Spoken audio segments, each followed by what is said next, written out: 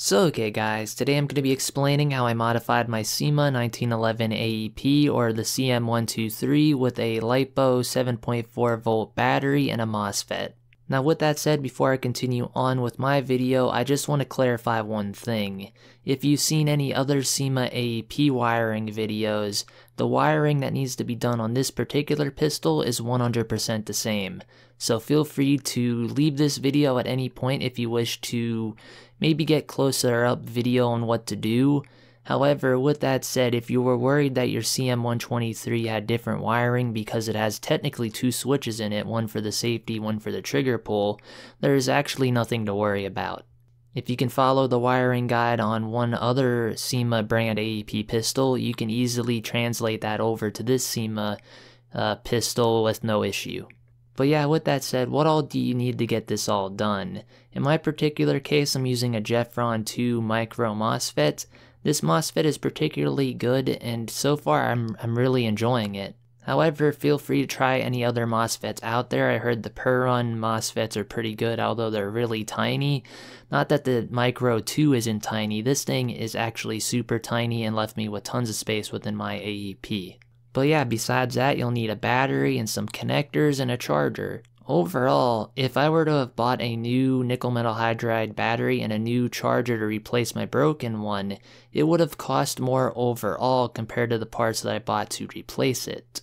So if you're sick of the nickel metal hydride batteries and want to try something different, for about the same price you can easily convert your AEP to use LiPo, and I gotta say, it has way more kick and it seems way more reliable overall.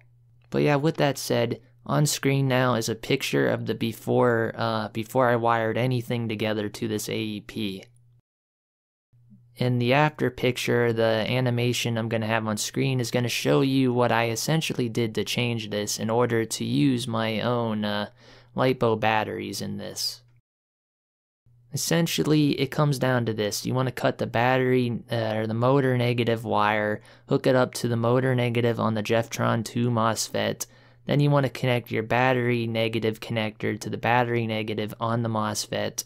Then from there you want to connect your signaling wire up to the switch on the AEP. Now if you're wondering which one of these sides of the switch you connect to, it's the one where the old battery positive would come through. You can either completely remove that old original battery connector if you want. I left mine there. I'm going to be 3D printing a block so no one plugs in a nickel metal hydride battery into this thing. However, I would recommend just removing the original connector entirely. Other than that, you plug the positive of your LiPo battery connector to the positive of the motor. And essentially every time we push the switch gets some current through it, which triggers our MOSFET, which opens up the MOSFET to let current flow through into the rest of the gun. Essentially what this does is it drops down some of the voltage and the current so that you don't break your AEP pistol by overfiring it. And if you're wondering, yes, it's a MOSFET just like any other regular MOSFET. Essentially what I described is a MOSFET with a dropout voltage, except there's some extra resistors and things on there and to fine-tune the trigger pull and response rate of the gun itself.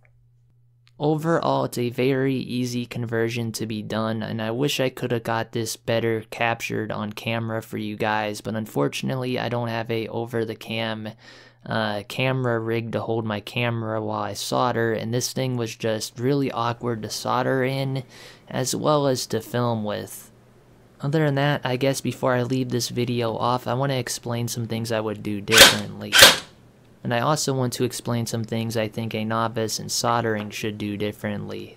Now the first thing I wish I'd done different is get better connectors. I just got connectors that were compatible with the battery I had already ordered. However, the wiring that comes on these connectors is rather not flexible and it just feels really brittle. However, it seems to be handling things just fine right now. I'll be sure to update you guys on if it ever breaks in any of the connections anywhere on the AEP because of this wiring. Other than that, to make things simpler for people that are just beginning to solder, I would recommend removing the spring and trigger assembly entirely. And when I say trigger, I mean the one you'd pull to cock the gun essentially. If you remove both those things, you'll have clear access to soldering the 2 pads that you need to. But yeah guys, that's basically it for this video, and I suppose for the rest of the video I'll have some B-roll of me firing this thing. And if you're wondering if the 7.4 volt lipo made a difference with this AEP, I gotta say it definitely did. This thing shoots twice as far and twice as hard as it did when I had the nickel metal hydride battery. But yeah guys, I'm gonna leave this video off here now. DTBK signing off. Peace. Fine on one side, however, on the other side it won't sit flush. This can be easy. Well, I'm here to tell you it's not dead on MCC. In fact, you just need a little bit more force to do it.